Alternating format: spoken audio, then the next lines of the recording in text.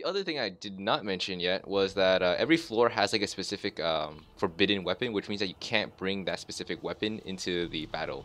So obviously for most people, if you're running a Michael build, spears are definitely going to be the hardest, aka Dimitra. In that case, I could see sword main, or not sword main, PA, because PA is probably the closest substitute to Michael that we have at this point. So because you can only SOS, or you can SOS and you can revive a dead hero, I think running Jiri is probably fine. Because the issue is you don't really need Jiri on the first turn, you only need it on like the second turn. But after you bring them back on the second turn, they're not going to be like, they're going to die on the second turn, which essentially means you're wasting one hero space.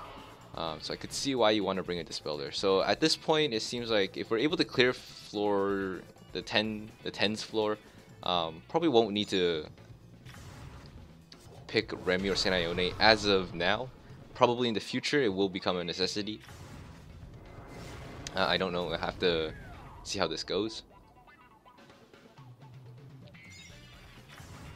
And what else? Wow, my Jiri is actually terrible. And yeah, this is not looking that good. I'm not doing too much damage, which is probably a big issue. And okay, so the good thing is this boss doesn't hit in a freaking what's it called, 3x3 or something. So that's the one good thing. So the cleanse is back, or not the the 2-turn cleanse is back. So I'm just gonna dispel it, and hopefully it sticks. I still don't know which boss is causing it, or which mob is causing it, and I don't even know. Like one key thing to note here is you should kind of note which hero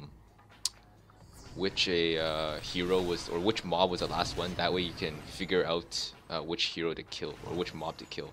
Now the issue here is actually Jiri's not dying, so we can't actually get the SOS back. So what I'm thinking now is take off all the gear from Jiri. That way she's gonna die, or she's gonna die much more easily, and that way we can bring in our SOS. So I'm gonna do this.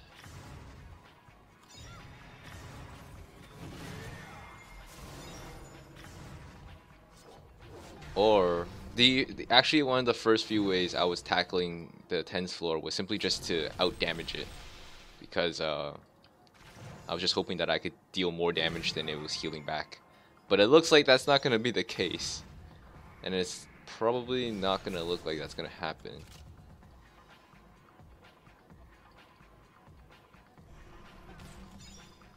Or if it does, it's gonna be very slow.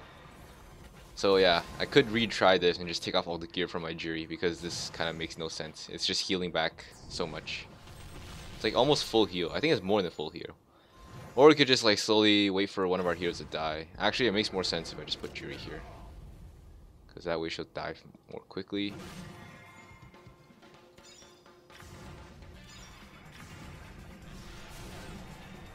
And I won't even bother healing, because it means that I have a greater chance of one of them dying. Hopefully one person dies. Jiri hopefully dies. Okay, there we go. We can finally bring in Vlad. So I've learned my lesson on the next try. And yeah, I think you only get a limited number of revives every time. So I think I'm gonna run out of Vlads actually. And I'm going to keep the Vlad around. I don't want it to die, so I'm going to protect it. As you can see here, it's hitting in a column only by the aggro hero, which is Sword Main. So I'm going to put him off to the side. Hopefully it doesn't get hit.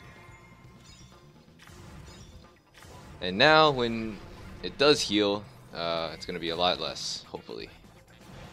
Let's see how much. Alright, it healed back like 6 bars, which is a lot easier to deal with. Only issue here is I waited so many turns that it's actually breaking through the shield, which could be a problem. So pretty much this next turn will determine whether or not I die. I might actually die, I feel like. Let's see. Alright, just barely tanked this, so we can make it. Lesson learned. Make sure one of your heroes at the very least does not have gear on. That way you get the SOS quick. Alright, so that's floor 15.